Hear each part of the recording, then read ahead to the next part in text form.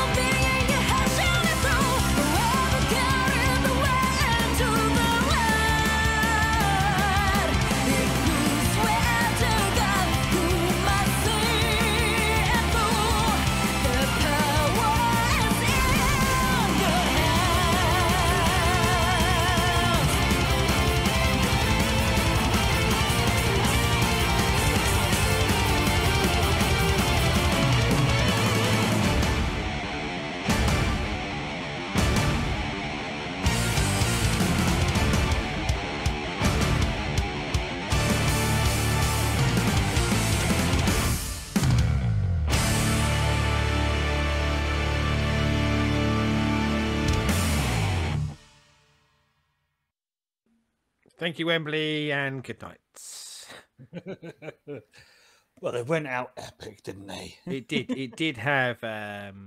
You know, we were guessing beforehand what it'd be like, but that did feel like the end of an album, didn't it? That Yeah. felt like a great punctuation point for what we'd experienced so far, and well done to him for, I think, crafting a song to finish this album, because it's something that we'll probably get into more the more albums we do. You know, unfortunately, sometimes they kind of albums can fall off a cliff or meander, or they haven't put that much thought in. But this one feels like this is from the EP, but I feel like when they were creating this album, they probably went, right, that's our end point. Get to that, and yeah, I really like that. That was a cracking way to end the album. Yeah, that is definitely the most power metal they've been Yeah, on this yeah, album, which obviously we heard a little bit on like Stand and Deliver, some of the on the later stuff that we heard, that there was that sort of power metal-y vibe to them a bit. This is the first one on this album that has it sounds of the 2000s. It doesn't sound like it's got a throwback to 80s or anything like that. It's very yeah. that sort of Dragon Force, Glory Um, Hammer, Sabaton sort of big, fast riffs, but doesn't have the throwback vibes to it. and you know, we've done like a couple of power metal bands on here, haven't we? And much because I quite often like them, don't I? They tickle a fancy for me that I really quite like, and yeah, as I say, I really enjoyed this one, and I think that was partially partially the reason why. I think it was kind of at the pace that seems to really get into to my head, and again, like go back to some of the stuff we said on some of the other songs. It's those little touches that potentially aren't there with bands that maybe I would find a bit more mundane, but it's that dun dun dun, like cut-ins and bits. I'm just going, oh, Mm. it's like you jumped into my brain and said, what do you like? Oh, I'll put that there. Yeah, like yeah, really, really. Well, I guess we'll get to the album in a minute. But yeah, I can't help but, when considering this song, hugely considering it in the, I think I'd have liked it as a song full stop. Mm. I think I especially liked it as the end song of an album. So, I mean, this is a good way to close the album as a whole. Um, Part of me was expecting maybe an instrumental actually after the ballad, Didn't and sort happen. of I've crossed that yeah, out of my mind. Didn't happen anymore. Yeah. but as a sort of throw into how the album began, with that sort of Yeah. instrumental Yeah. sort of flow in. But yeah, no, I like that. I can get behind that. So, Um, album in total, like, what are we saying? I think I would be surprised if you go, no, I didn't like it, because it feels like you Terrible. liked it along the way. Yeah. um, it is definitely going to be one that's going to chuck into the rotation. Obviously, best track for me was Apocalypse, because you do a thrash song. Yeah, that is like putting crack in my cornflakes for me. I love me thrash metal. Um, so just that sort of, I'm like, oh, could have done with a little bit more thrash, because I know you can do it, but just having the one is enough. You know, it isn't one of those where they're trying to be a thrash band. But as someone that likes old school Maiden and likes old school metal, I like this. This hits the nostalgia vibes well enough that also goes,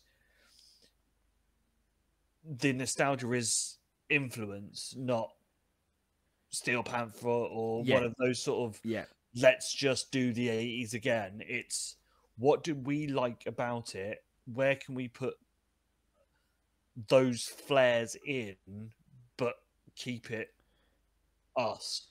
So like obviously the earlier stuff, a lot of Maiden style galloping guitar runs or bass runs Yeah, that stink of Maiden, but they've done it in their own thing. They're not gone.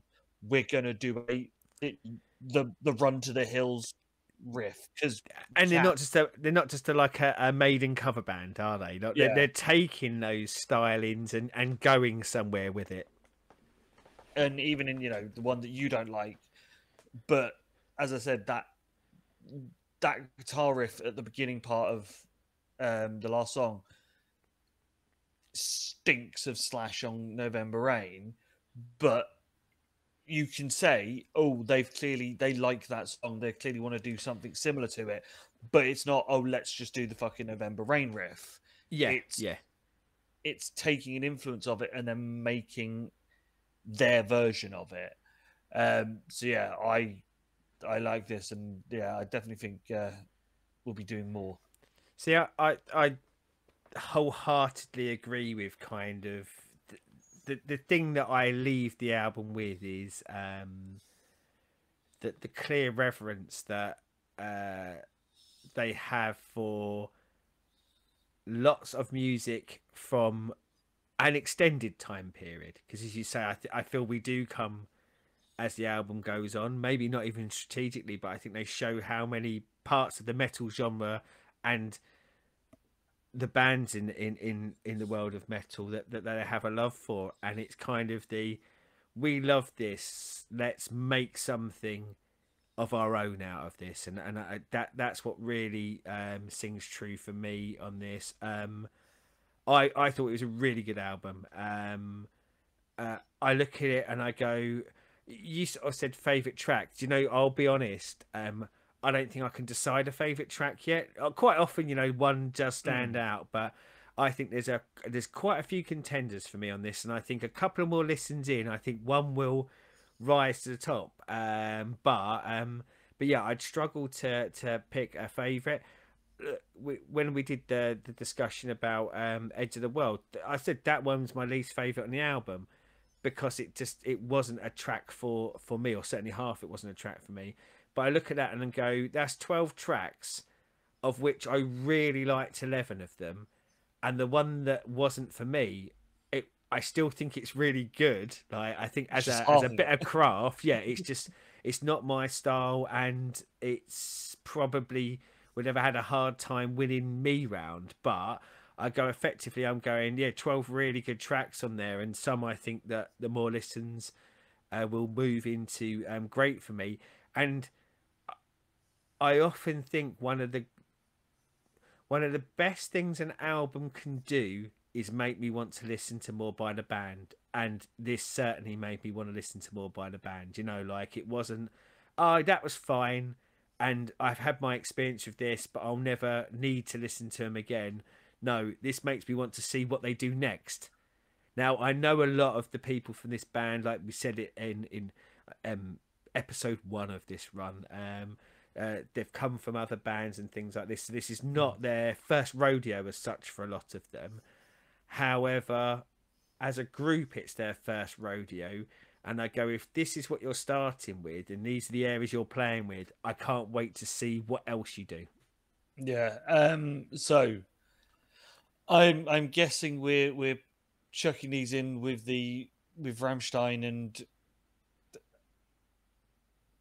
Radiohead, because we've still got to do the Radiohead album at some point. Oh, I love you for saying that because I really want to do Radiohead. The Yeah. We'll be back and doing the next album as well. Yeah, And I'd really like to, and I guess one of the things to say is for anyone who voted in the poll that got us this album, got us to do this album. Thanks to you guys, because the fact that we tend to have so much listed up to react to. If you'd have picked something else, it might have been a considerable amount of time before we got to this. And the fact that I really like it, yeah, I'm really pleased that people voted for this one. And we probably will run another vote at a certain point to get another band in the mix. But yeah, I feel like because we are potentially now going to have 3 bands to get through on albums for reacts. It might be a little while before we do a public vote again for a different sort of album, because I want to Well, kind of get through these. so there's only 3 albums, is there? I think. Let me have a look.